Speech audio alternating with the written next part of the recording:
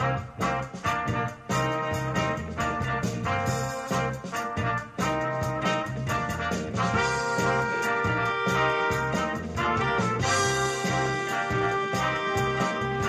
came into the emergency room today because your wrist is malfunctioning.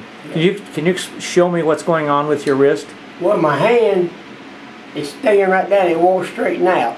Can you make your hand go up? Only with this hand here. Just by doing that? And it won't come out by itself. Okay. And what started that? I mean, what was nothing. Did you wake up? I woke up in the middle of the night and it felt like my hand was asleep when it started. You know, like yes. I was numbness. So I went on back to sleep. I thought that's what it was. It had went to sleep on me. So the next morning I got up and it was a little sore and all, but it started swelling a little bit. So I said, well, it can't be much. I might have bumped it or something where I thought. Right. So I went and laid around like I normally do because I don't do much anyway because I wanted to get a hip replacement. Yeah. So then 2 more days, today's the 3rd day, and now you see where it's at, I can't even move, I can't do nothing. Wow.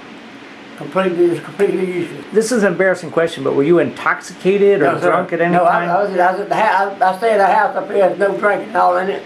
Okay, so you were not the night that this happened. You weren't intoxicated. No, sir. I haven't drank or smoked in 20 years. Very good. Very good. Sure haven't. You weren't on any medications. No, oh yeah, on medication. Yeah, I was now. But you weren't on anything that altered your mental status. No, not this here. That's fine. Okay. I was in the bed asleep. Okay.